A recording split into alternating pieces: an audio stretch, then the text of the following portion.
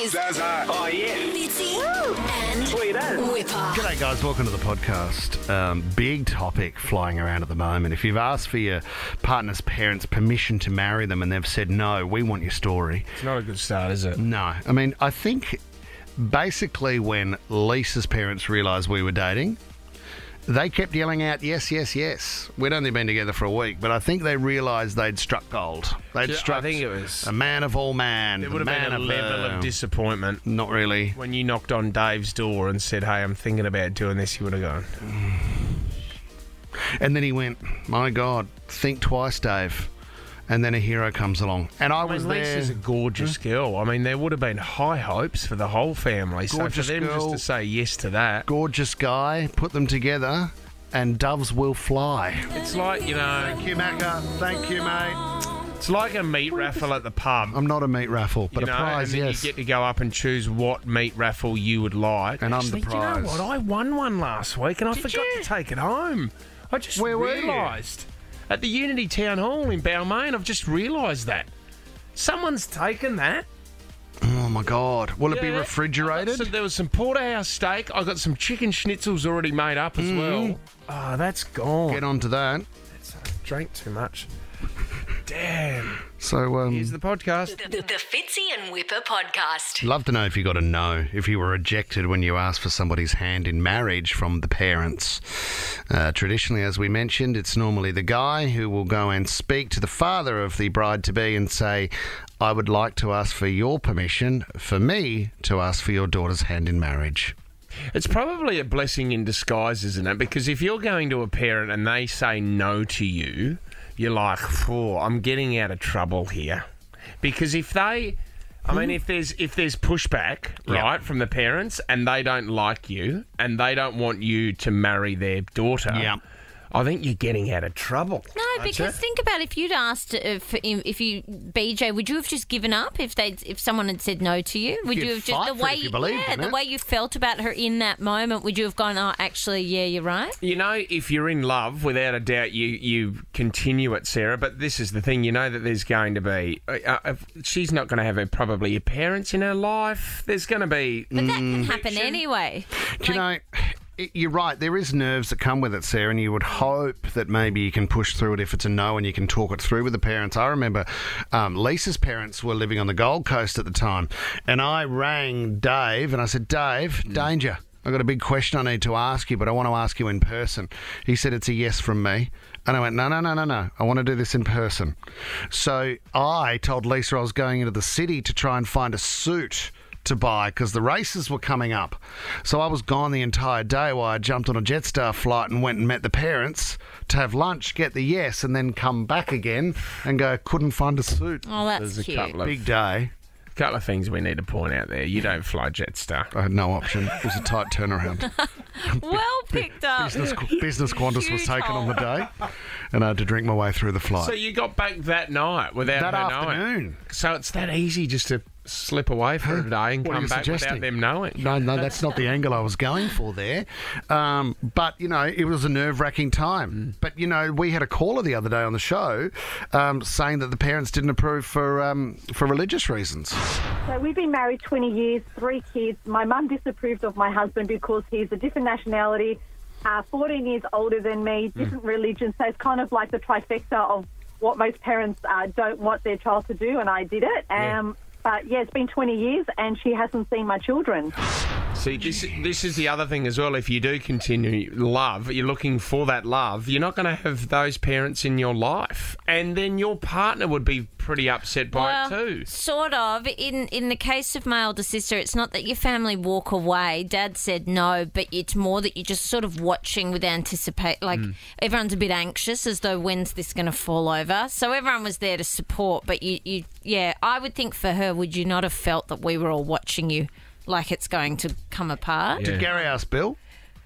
His own father, if he could marry me. Sorry, your dad, Dave. No, he did. He went round. I mean, we had 2 kids at this point, but he did go wake them all up. Got him a beauty. He knocks on the door and Mum said, oh, Dave's gone to sleep. And James goes, could you just wake him up? Mum's like, oh, are you all right? Obviously, Dad being Dad's a a doctor. doctor. Dad comes out and goes, James, are you okay? You've got an Oh, yeah, infection. I would like to marry Sarah. They're like, what? You've already got 2 kids. I was asleep. He was fine with it. He was fine with it. He was chuffed. No, but you know the other thing too, I would say in order of things, before you propose, you've probably bought the ring before you speak to the parents. I think that's the order I did it in. Neither of mine have been like that. Which is probably the wrong way around, because you should try and get that permission first. George in Liverpool, did you get a no when you asked permission to marry? Yeah, definitely, mate.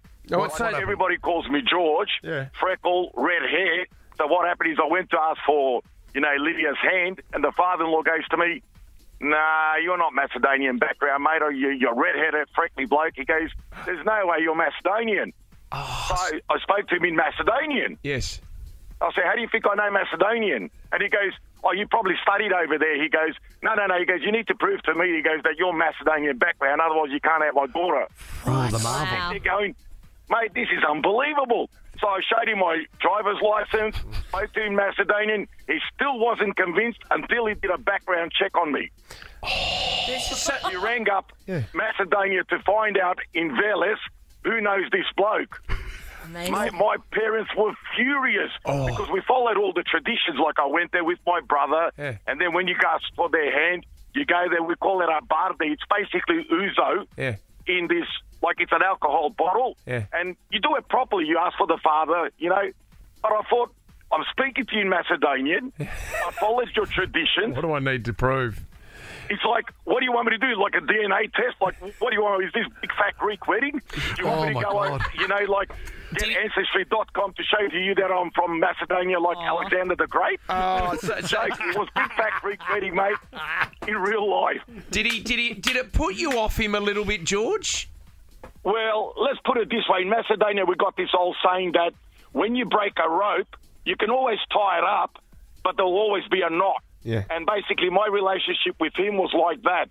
Like, I still showed him respect. Yes. Because we do respect the elderly, like it's a Macedonian tradition. But, as I said, we will talk about the weather, but we will never get, like, that father-in-law intimate relationship. It was like that until the day he died, basically, about 6 years ago. A double sheep I've shake. been married now for 34 years. Wow. Just had our first grandkid. Did you tell your wife, Life is George? interesting, mate, put it that way. Did you tell your wife at the time, or did you keep it quiet, George? Sorry? Did you tell your future wife that how her dad treated you, or did you keep that quiet, George? Oh, no, she knew something was going on because they lived in a two-storey house in Campbelltown. Yeah. So I was downstairs and the conversation was getting a bit heated because I was a little bit upset. Because to me it's like, mate, I'm a good-looking bloke. I work. So what's your issue? George. Yeah, they were upstairs, and then, as I said, as I walked out, he goes to me, you can't have a hand in marriage. He goes, until you prove to me you're Macedonian. Oh, my God. As I walked out of the room, inside the house, there was like a little veranda, like, the internal veranda. Yep. And my future wife was there with the mother-in-law, and I just looked at her, I said, this bloke is unbelievable. George is singing the national Unfortunately, anthem. these people came from Macedonia, 40 years ago, never learned English, and to them, everything was suspicious. And you can just imagine, a red-headed, freckly Aussie bloke with the name George. Yeah. I mean, it doesn't get more Australian than that. Well, it makes for a great story, though, doesn't it, George? It's a great story, buddy. That is a great story. Sharon in Pitt Town, what's your story? So I've been married twice. My first husband was really traditional and he wanted to ask my parents for permission, and I told him that if he did, there was no way I was going to get married. Why? Because they just disapproved him, Sharon. No, not at all.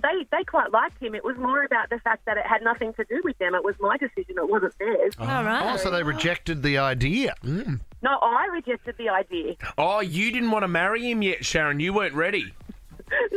No, she's she didn't saying want she her did, parents to but be she's involved. like, it's not your decision, it's my decision. Don't ask my So don't parents. ask them. You're not marrying my parents. You're marrying me. Exactly, yeah. And the same with giving away, right? My father didn't give me away. That was my choice. I walked myself down the aisle. Oh, jeez. And were your mum and dad all right with that, Sharon? I don't really know. I didn't ask them.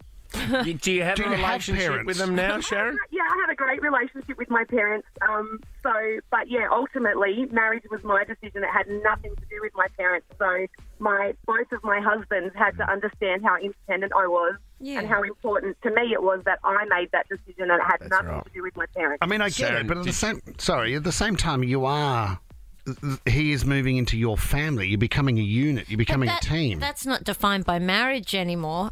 Like my example of Gary, he didn't go and ask permission if we could have kids. So we were together, living together, had kids, bought a house, the whole bit. We just didn't do the ceremony. Did that outside of marriage is disgusting. Well, you're not religious, so put your head in. Absolutely disgusting. Can I just ask Sharon one more question? If you've been married twice, making the decision to marry that first one, was it the right one, Sharon? It was the right one at the time, and I've got 2 beautiful kids out of it. Good answer, there you Sharon. go, Shags. Your parents could have saved you. Bianca from Pendle Hill. What happened with you, Bianca? So this story is my best friend, and I have her permission to share it. Sure. This boy asked for her hand in marriage, and my best friend's back in India. Yeah. And her dad said no because he didn't have as much money as them, and he's from a different religion. Gotcha. And they were together for 11 years. It fucking pissed all of us off. Yeah. But we couldn't do anything about it. And now my best friend's married. We don't know if she's happy. I mean, obviously she's happy, but not from within. You know what I mean? Is she married to the same guy? Or no, No, someone else. Oh, what? So broke up with the one that she was truly in love with? Yes, 11 years, high school sweetheart. Man, I thought love should conquer all. Yeah, well said, mate. I've said it. That's really sad. Isn't it? Does she ever talk about that guy still, Bianca? They are still good friends, and I actually live with this guy. And he's still so a you've good had a friend of crack. us. But it was so hard for us because I'm still best friends with my best friend. I'm still friends with this guy. And I'm in between. You've hooked up with him, haven't you, Bianca? Bianca, have you hooked up with him now that he's off the toe? I'm married. Oh, sorry. No, yeah, but the question was, have you hooked up with him, Bianca? No. Bianca might be a bit like you, Sarah, living in sin. Oh, thank you. You live in sin every day. What are you talking about? Played everything by the rules, by the the way church, that and I was blessed by the gods. You murdered that bacon and egg roll there, mate. It's not a sin, but it's not a sin. It is a crime against pork. It's a crime against my stomach. Yeah. But I loved it. How good is exploring our amazing backyard again? And ticking off all the big Aussie things: pineapples, bananas, melons. For hearing you say that makes me hungry. Head to whatif.com and start planning your big Aussie adventure. What if it's Aussie for travel? We're about to change somebody's life. It's last dad standing. Fitzy and Whippers 10K last dad standing. The legendary Father's Day sale is on now at Barbecues Galore with a huge range of barbecues and gift packs. Shop in store or online now. All right, this is it. Ryan from Gregory Hills is our carryover champ. Welcome to the studio, Ryan. Morning, guys. Ryan, I made a joke on air before that you mentioned the fact that you hadn't slept due to the nerves of what's up for grabs today. Is that true? That is very true. Oh, my gosh. Ryan, you are. What do you do for a job? I'm a teacher. You're a teacher. Okay, students have been helping you out. Yesterday we asked you if they were all listening in, so this morning the whole class would be tuning in, wouldn't they? I really hope not. Oh, Ryan, what is the capital of New Zealand?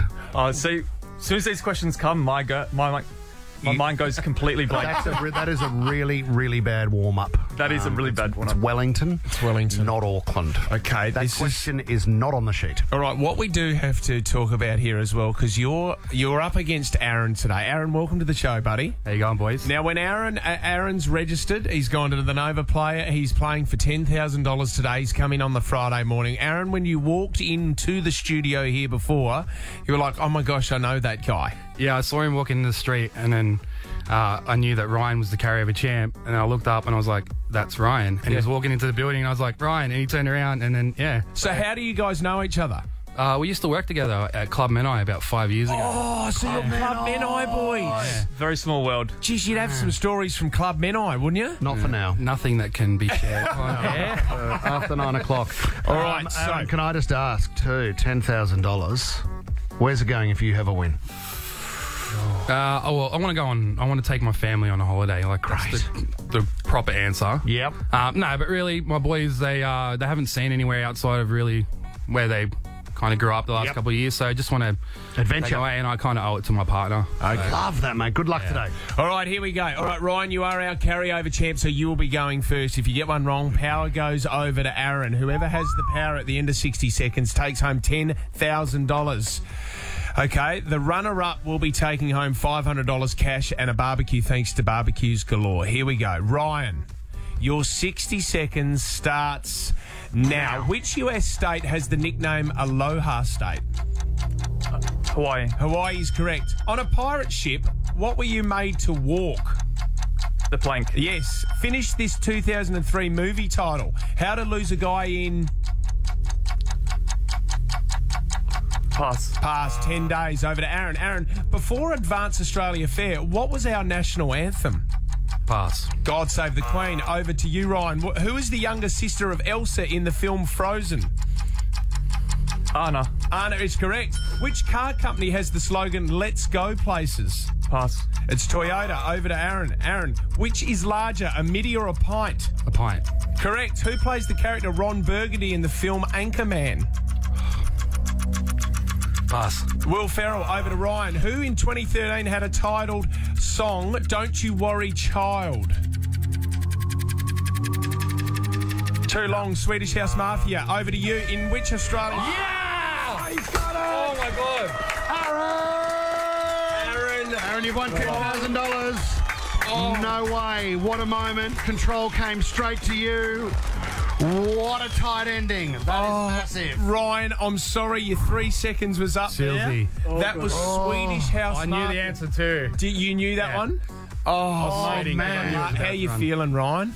Oh, come over here, mate. Come onto the mic. Is there a little bit of heartbreak there? A little bit of heartbreak. I knew the answer as well. Just couldn't get the words out. You know what? I know that feeling when you put on the spot and it's in there and the filing system in your brain can't get it to your mouth. And oh, my God. Do you know what? You got the younger sister of Elsa as well. I thought you're doing quite well here. When you answered that, I thought I was... That's it. Man. Right, you've got the $500 and a brand new barbecue from Barbecues Galore, so there's a win there. Well done, Aaron. Thank you, boys. Well done, mate. Well done. Bye.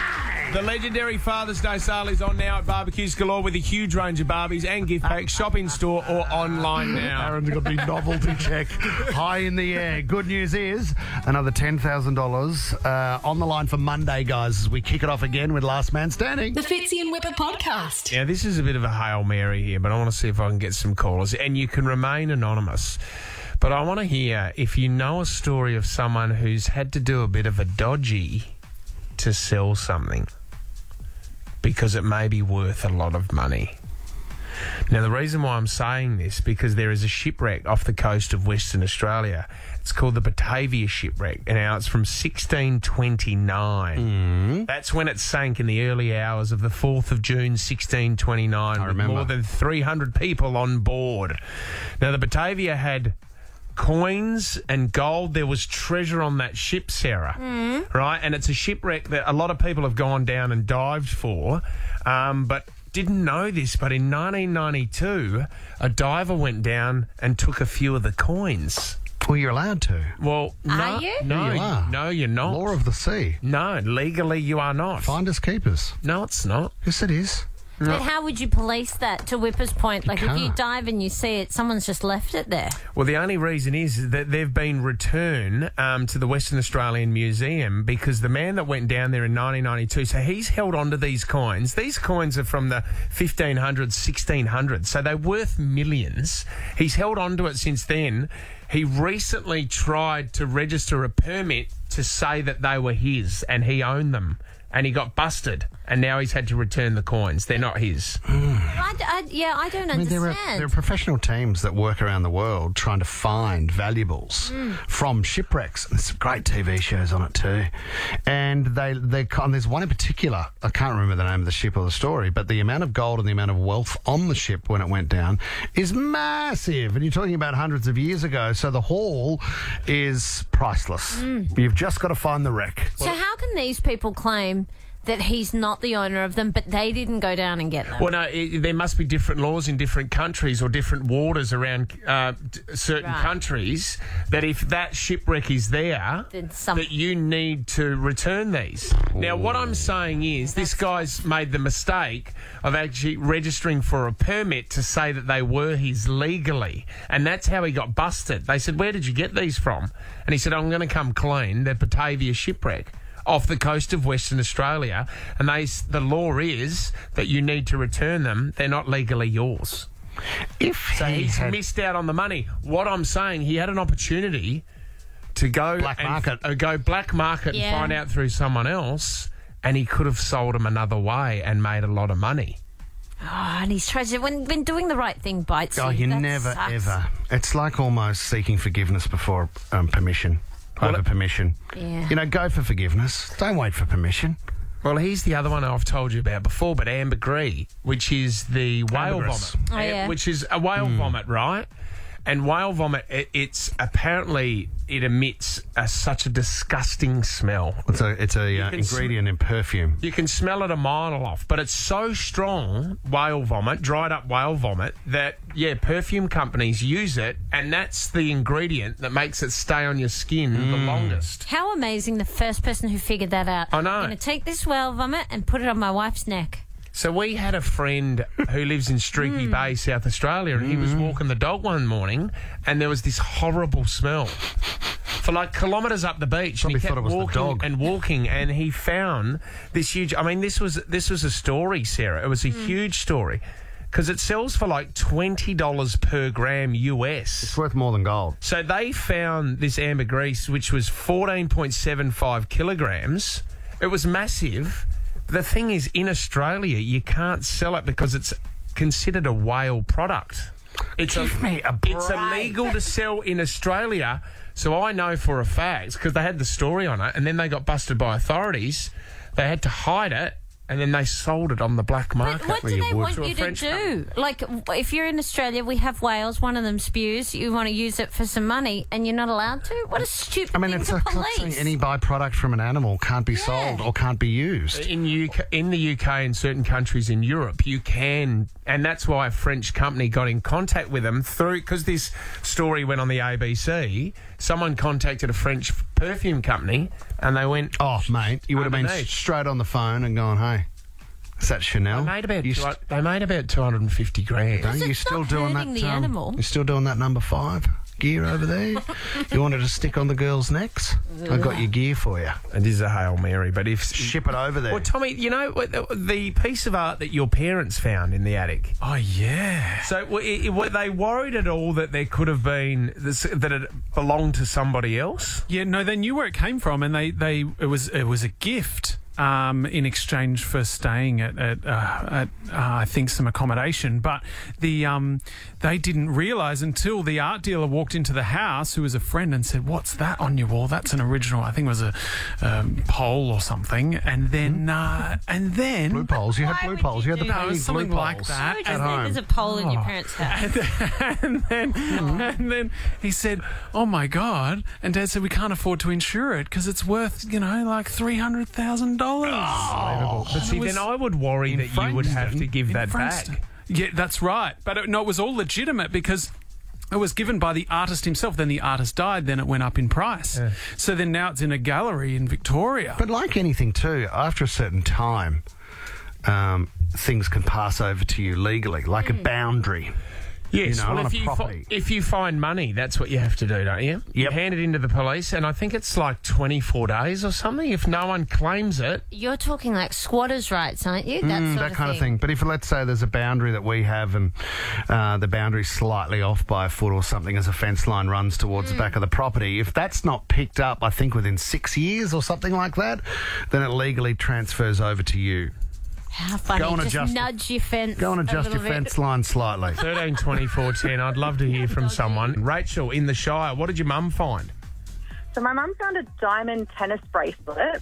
She did the right thing, handed it into the police, and then after I think it was about a month, it was unclaimed, so she got given it back. Wow. Yeah, and then the funny thing is she actually sold it to my next-door neighbour for a couple $1,000s, who then lost it a few days later. Oh, my God. Hopefully your mum finds it again. That's karma. Do you have any idea, I mean, was the $2,000 of value, or your mum did a favour there? Do you know what it was worth? She did discount it a bit because we were good friends with the neighbours, but she did have it valued, and I think it was about $9,000 or $10,000 worth. It's great. Oh, wow. God. See, the other thing you worry about that, finding something like that or cash, you think it's linked to somebody dodgy. Yeah, and there you are lying in bed. Like if it's a bikie or something and they find out that you've got it. I've seen a lot of bikies with tennis bracelets on. It's a standard dress to have the bracelet, and also the necklace looks really good on the Comanchero. Maddie in Penrith, what did your dad find, Maddie? Yeah, so my dad used to be the guy that mows the lawn, like the grass on the side of the freeways and stuff. And it's a three-man job. It's the guy that picks up the rubbish, the person that cuts, and then the person driving the truck that the grass goes into. And anyway, so Dad was the picker-upper one day, and they found 10 grand cash in an envelope and just split it between the three of them. Yeah, Wasn't around Balmain, was it? That was 7.5. 7.5, wasn't it? Still the worst. Maddie, We also found a bike on the side of the road, and it was still good, so we managed to sell that on eBay for $20. see, this there is you go. great. That Thrifty. what a day, and I love it how because your old man could have kept that quiet and kept the whole lot, but he shared it with his mates, Maddie. Yeah, absolutely. But they never all kept quiet about it for a few years, I guess, until I mentioned it on radio. So. Great story, Maddie. James in Sutherland, what did your dad find, Jim? So we were walking out of a shop in one of the Westfields, and on the ground there was an envelope, and people just kept walking past it. So Dad decided to pick it up, and he opened it up, and there was a few grand's worth of money in it. So he took it to the police. Yeah. Didn't hear anything, and then 3 months later, they gave him a call and said, "Well, no one's claimed it, so it's all yours." Yeah, that's You know what? celebration, Credit isn't it? to the police for playing a legitimate game there. I mean, if you're a copper and there's $2,000 in the drawer and you know that you can just say, hey, someone found it, someone came in and claimed it. Well, that's when I lost the envelope when we sold BJ's car, and I left it on the roof of the car and it fell off. I went to the cops, and that's what you do. If someone finds the cash, usually they go to the cops. Yep. And you wait that month. I went in there and said, guys, this is the story. And then there was a pause by the police officer, and I was like, I reckon he's got it. And he goes, no, nothing's been handed in. Truck was on you. But you know what? Some other money could have been handed in, Fitz. So you should have said, you know what? I don't know whether it was 7.5, 2, could have been 3. Yeah, some might have come out as anywhere it fell. between. What if you? What if you went into every police station around Sydney and said, I've lost a roughly heap of money. 5 between 0 and 10. And he goes, In an well, envelope. is it 2,800? Yep, that's fine. Any others? Let's go to Michael now in Glenwood. Did you get... All right, what did you find, Mick? Who was this? It wasn't a find. It's from what Whipper was saying before about stealing land. In the UK, before we moved over, we lived in a new house, and they built our road before they built the ones behind us. And as one, the whole road went out at night, and we moved our back fences back 10 metres to get bigger gardens. And so the ones behind us, obviously had smaller ones, and it wasn't noticed till we come to emigrate when we sold the house, and they checked the land registry, and the people we were selling to obviously then had to reduce our selling price, the money we were giving, because we'd stolen the land. Because they'd moved the boundary. Yeah. Do you know how many years they had to have it there for on their side? 15 years I'd lived in the house. Because it's on the land registry, so you can't steal anything. You can't get away with anything. Oh, Michael, so how much... Because it was smaller, the land, how much did that have to knock off the house? I lost £10,000. Wow. Kidding me. $18,000. See, our neighbours, Prue and Ed, I reckon I'm just going to carve a wedge off the back and see if they notice. It's like a bushy area in the right-hand Yeah, corner. because Prue keeps texting I'll you just that keep she's going to... trimming. And how long is it? 15 years? Yeah. About 15 years? Won't take long, but, geez, it's a good way to make a little bit of extra coin on your property. Take out his letterbox, Prue. See you later. The Fitzy and Whipper podcast. The old AirDrop game's a beauty, isn't it? Knowing that you can send a random, which used to be when it first came out, the gag would be if you're in a cinema or something and you can switch, you go to send a photo and you hit AirDrop and you'll see who else is on their phones. It'll come up that so-and-so's there and you can send them a photo directly, no matter how jarring, no matter what it is, you can hit them with it. That's a great game.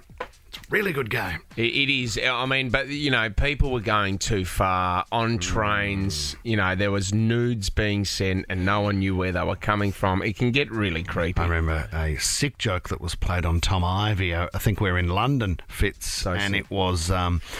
we'd made a photo getting around to the back of Tom's head looking like a dog that had rabies No, or something. it looked like a... yeah, or a bum hole. What do you use in the sink? It's the steel wool. Steel wool. Yeah. Steel wool. Yeah, and anyway, Tom was talking to this girl who was from Wagga. Remember that in the lounge, Tom? So we just started to take photos of you and then airdrop them to you and her because she'd opened her phone as well.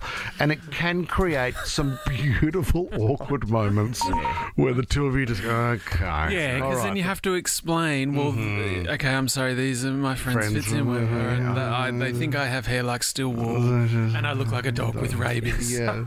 Anyway, nice to catch up with you in the lounge. Lovely to chat. See you on board, I suppose, for some cold meats and cheeses.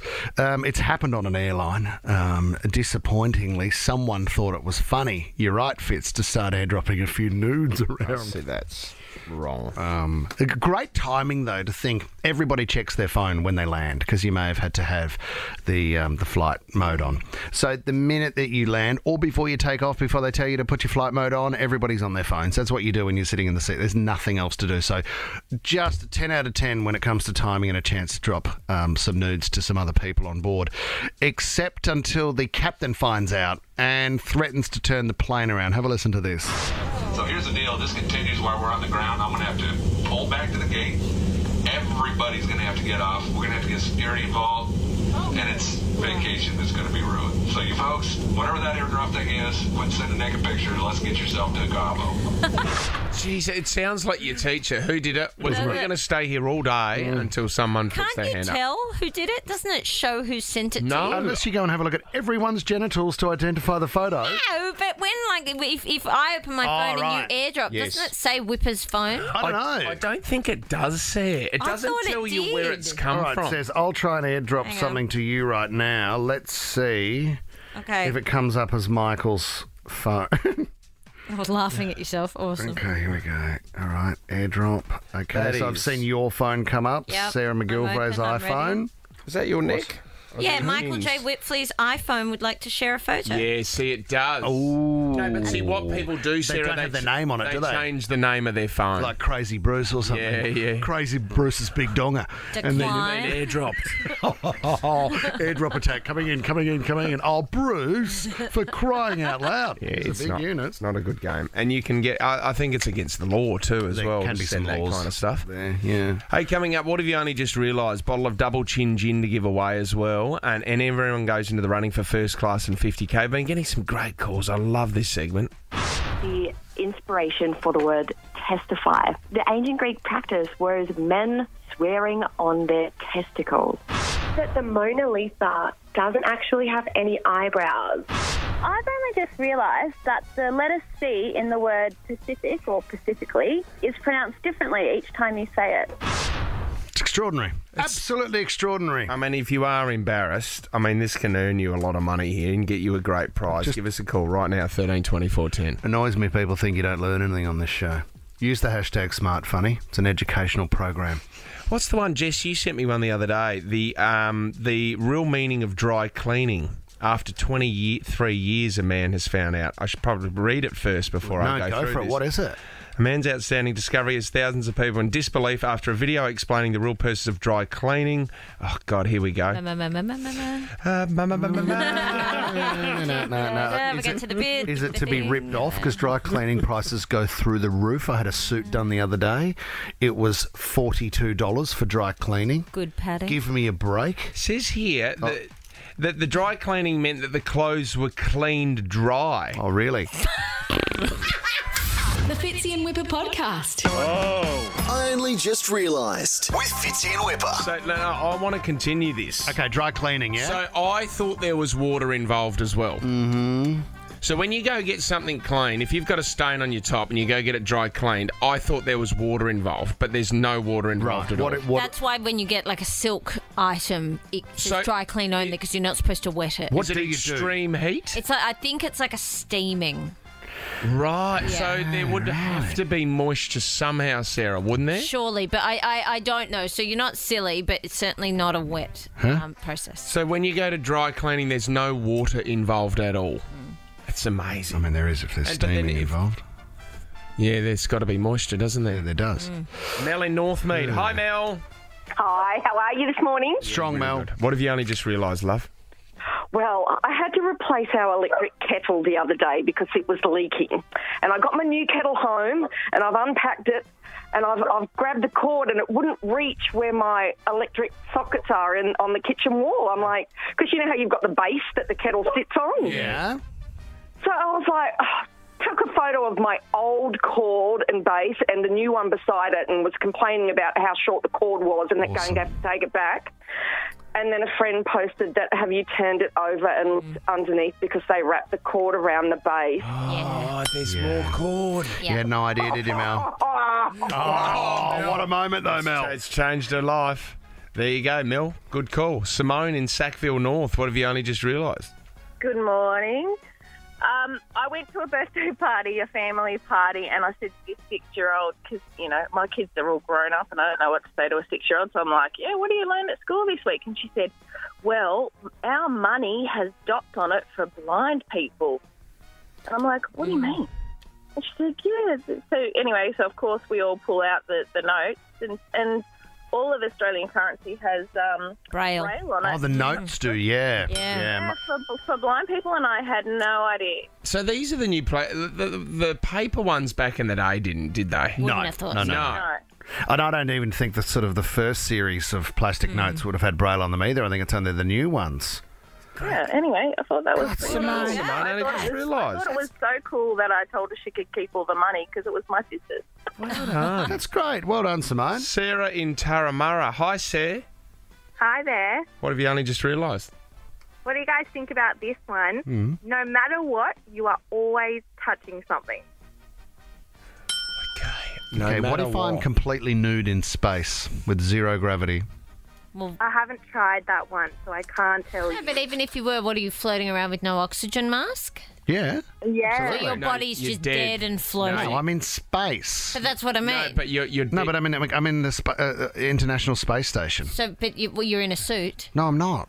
But you've got clothes You don't on. have to be. You don't have to have clothes on, and you don't have to have oxygen when you're inside a space-designed portable unit like the International Space Station.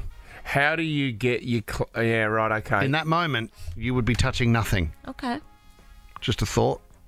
There would have to be something in the air touching your body. No, there's not. Sorry. No, there's not. Nah, I'm No, there's sorry. not? I've done extensive research on it. And there is something that's just hit your body. You're out. Nude You're out. space time. You're out of the Kitsy's game. arrived in space with a shot put and he's thrown it at you. I've bumped into a wall. James in Redfern, what have you only just realised? Hey guys, I found out that, I was today years old, that the word helicopter, most people think that it's the word heli and copter. It's actually that the word helico is spiral and the rest of it, PTR, is wing, as in like pterodactyl, helicopter. Go from the top on helicopter again. James. Helico. So it's you got to go... Helico is spiral. Yes. And then PTR is wing, one wing. And they got it from, and which was used also in pterodactyl. Pterodactyl. So helicopter. Which is the start of the spelling of pterodactyl. Ah, clever. God, James, that's good, Jamie, mate. that is really James, good. who told you? Where were you for that moment? I was this morning just going through Google and it just popped. I saw on Facebook. Well done, James. Well done. That's all it comes down to. Jimmy, just doing a bit of early morning I'll research. tell you what, he's leading at the moment. Wow. Emily in Freshwater, what have you only just realised? Well, if you multiply a number by 2, add 6, divide it by 2, and then take away your original number, you'll always end up with 3. All right, is everyone ready to play along? Go Are we going on, to try do this? it. I mean, it's hopeless for anybody in the car I mean, to the do it in kids your play head. The kids All right, play this. Go again, Em. If you multiply a number by 2, Mm-hmm. add 6, Yeah.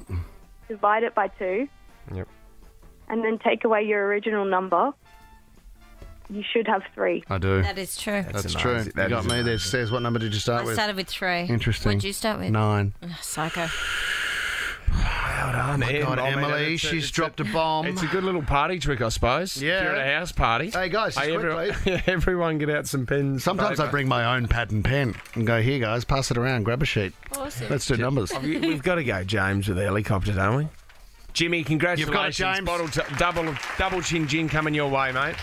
Fantastic, awesome. Thanks, guys. The Fitzy and Whipper Show is a Nova podcast. For more great comedy shows like this, head to novapodcast.com.au.